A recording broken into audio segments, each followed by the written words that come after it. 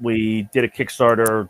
God, I think it was almost like 4 or 5 years ago. Like really, when Kickstarter was almost new, you know, and we kind of jumped on that bandwagon, and we much like when you jump on a bandwagon, we fell off of it. And it's a learning, it's a big learning curve. And there's even a lot to it, you know. Even from when we did our other one to this one, things are 10 times better structured and organized. And like I'm like, oh yeah, this is actually now a business. Whereas beforehand, you know, it was 3 guys in their garage, you know, offering up this idea. So I mean, I'm super excited about this. Yeah. And I see that fans are running to Kickstarter because a lot of shops are gone. Obviously, there's no shows this year. You know, there's lots of reasons that people are turning to Kickstarter and like Indiegogo, like for different types of campaigns. And to find their books, find their stuff. Yeah, you go straight to the creator. It's like you're selling, instead of selling, you know, A to C. You know, you're selling straight to the consumer, straight to the collector, which is, you know, there's some silver linings that come out of this whole situation of us all being trapped in our houses. You know, because we're learning new tricks, we're learning new ways of doing business, we're learning new ways of getting our product out to people who would like to, and plus they get to interact. Like I like that. I like the idea of being able to interact with the creator of a book that I'm buying the book from. That's kind of, to me, that's really cool. So I can understand why they would think it might be cool, you know, when we also sell stuff. And I try to make myself real available to everybody because, like I said, I'm just a fan that happens to be drunk. So I just got myself over here in my house. No, like I said, we might see shows at the end of the year. I do think that's actually a possibility. Yeah. But regardless, I think the best thing about the whole Kickstarter thing to me is this. One of the big things that was holding, I think, comics from growing, from being a bigger industry, is the distribution. I know you guys aren't going to. I realize that. That is this. You're hitting a nail on the head. You have no idea. Oh no, I do have an idea. I really do. Oh yeah. You guys might not be able to say a word. I, on the other hand, can. Because that's right. That's because see, I don't have any skin in the game, so I can make my comment. Let's just say you've had to make. Yeah. I don't know what you're talking about. No, nothing. Not at all. But my point is, in the 90s, we used to have 30 distributors. Absolutely. No. Yeah. 30. Yeah, that's what when I started doing this company, you know, there was still at least 4 or 5 decent distributors when I started committed in '99.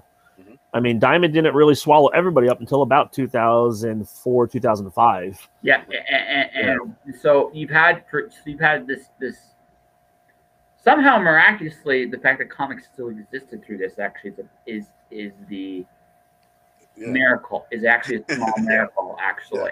Yeah, I agree. So what's happening now is DC actually, I thought, took a very bold step last year and said, you know, we're not doing Diamond anymore. Now, whatever you might think about what they did, that's another story. right. Listen, there used to be has DC done something stupid counter. We all know it. We all looked at it. We all watched it. We all laughed and cried. Yeah. Right. But the thing about this is Phil has disappeared from the screen, ladies and gentlemen, because I'm just gonna keep on going this way. But the thing is, the best thing about what happened was, as Bill just keeps floating away.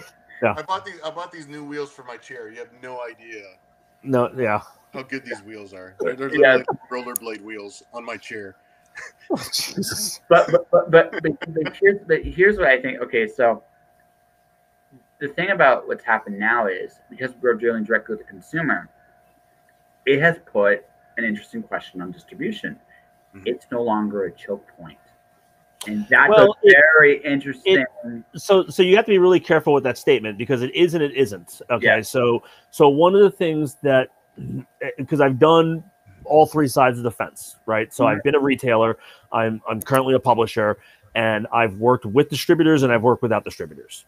And I've gone directly to consumers, that kind of stuff. So distributors are still exceptionally vital to an industry's growth, if it chooses to nurture that growth. Mm-hmm. So, because as a company going straight to your consumer, one, your target base is always going to be limited, always, because you cannot reach as many people as a wider net of a distributor can do, because that distributor has relationships and interactions with a wider group of people.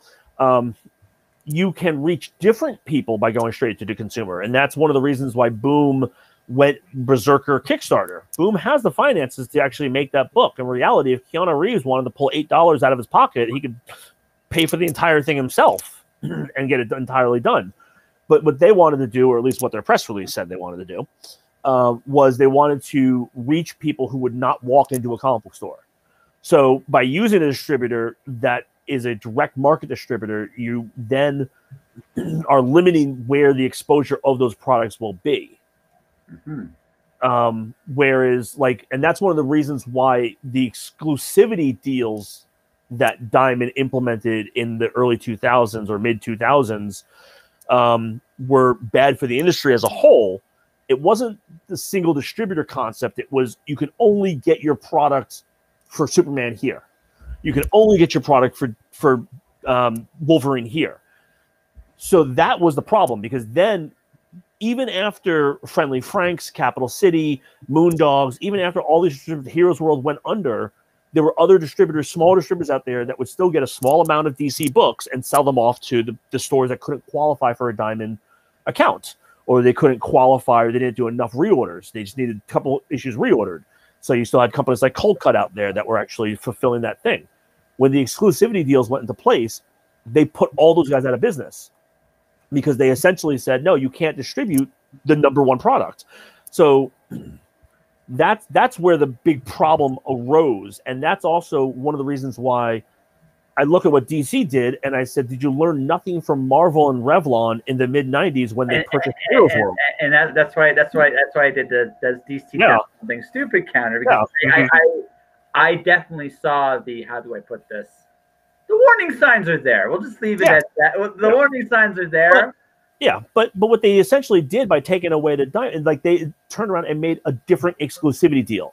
They should have not renewed their exclusivity deal with Diamond, and then gone to Lunar and gone to CBS and said, hey guys, you guys can also carry DC books, and now retailers, you can order from any of these three distributors. Yes.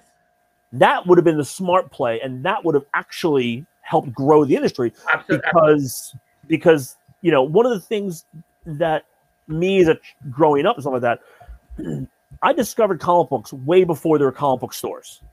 I discovered comic books at my local stationery store on the spinner rack, right? Bent corners and all, you know. And every single kid, So as soon as you know, and I understand the whole concept of direct market stores, I like that model. No, sure. But they should never have taken them out of the mass market stores.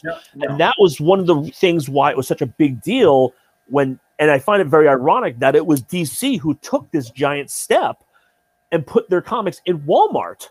And I was like, that's an awesome idea. That's great. Wait, what do you mean they're only books you can get in Walmart? What do you mean it's just reprint stuff? What do you mean it's you're destroying the entire purpose of doing this? This is exactly. This is also the same